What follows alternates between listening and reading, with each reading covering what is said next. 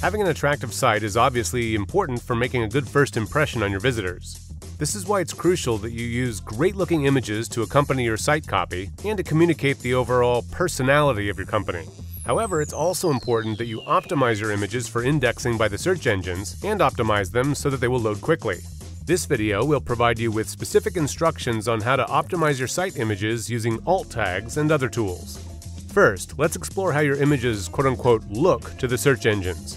Search engines send out automated programs called spiders that crawl your site and search for what type of content it contains. Although spiders aren't able to actually see the images, they are able to read the text which is associated with those images. And with this information, and the information gathered from the rest of your content and your metadata, the search engine determines the theme of your site. And there are actually 3 types of text that the search engine spiders quote-unquote see when they look at your images. The image alt tags, which are also accessible by means of programs that dictate text to web users who are vision impaired. The actual name of your image files, for example oceanlandscape.jpg. And the image captions, or the text which is found directly beside, over, or underneath your images. Optimizing each of these types of text enhances the SEO of your site and assists you further in communicating your site's theme to the search engines. Since Google and other search engines are unable to see your images, it is important that you use this alternative text, or alt text, to tag the images with the information you want the search engines to know about the images that you have on your site. These alt tags will help the search engines locate your images and display them in the SERPs. Now, with current technology at least, Google doesn't know that you have an image of a flying squirrel on your site unless you tell it. So be sure to optimize your alt tags. Every time you put a new image onto your site, you'll be asked to input what is called an alt tag to describe the image. And you want to use this to not only describe the image, but also use the opportunity to use appropriate keywords for which you're optimizing that specific page for.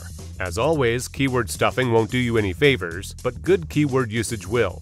Same goes for the actual image file names. When you create and save the images for your site, it's a good idea to use your keywords in the image file name as well. Just be sure, of course, that you still have a way to distinguish the images on your site from one another. You don't want all of your images using the same keyword or keywords, so don't be super generic or repetitive here. When naming your images, be as descriptive as possible. You want keyword-rich words to describe the image to the search engines. So think about how you would easily, efficiently, and effectively describe the image to someone who's visually impaired, for instance. Also, it is important to note that decorative images should not have alt tags. Search engines like Google could end up penalizing you for over-optimization if you start using the alt tag option to stuff keywords into your page for borders, for decorative lines, or other decorative images. So only describe quote-unquote real images in the title or description, and use the alt tag for images that require them, not just every icon or image file because you can. Image captions above or below your images are an additional measure of optimization. For example, if you have an image of a before and after shot of a customer for an exercise or diet site, you might want to use the following caption. Jane says the healthy weight loss plan helped her go from a size 14 to a size 6.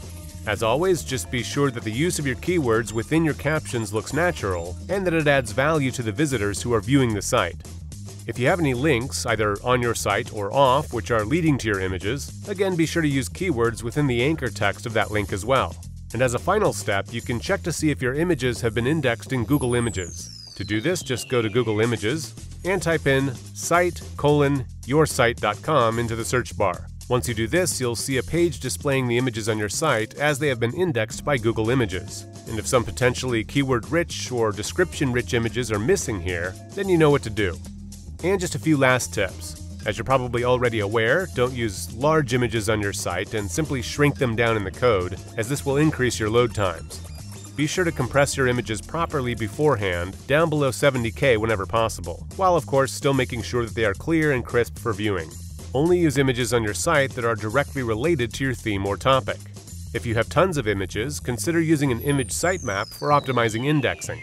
Now, optimizing your images can do more than just increase the SEO of your site. It will also help you get traffic from Google Images itself. Now, if you have a large website and you feel that the image data needs to be optimized according to the guidelines in this video, but don't have the time to do it yourself, you can always hire the job out. It's relatively simple and shouldn't break the bank.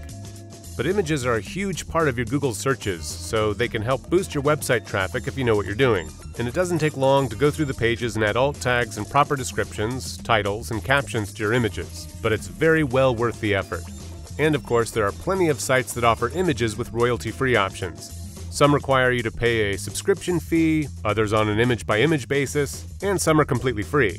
Each site's different, so be sure you read the instructions for each before using any of the images available on their site. And remember that when using image sources from other websites, it's important that you check your images for any broken links quite regularly, especially if the image source comes from smaller websites or ones that offer the image for free. Feel free to check out our other videos so you can keep fine-tuning and getting the most out of your SEO. And click subscribe to stay updated with new tips and tricks to get you to the top of the search engine results pages.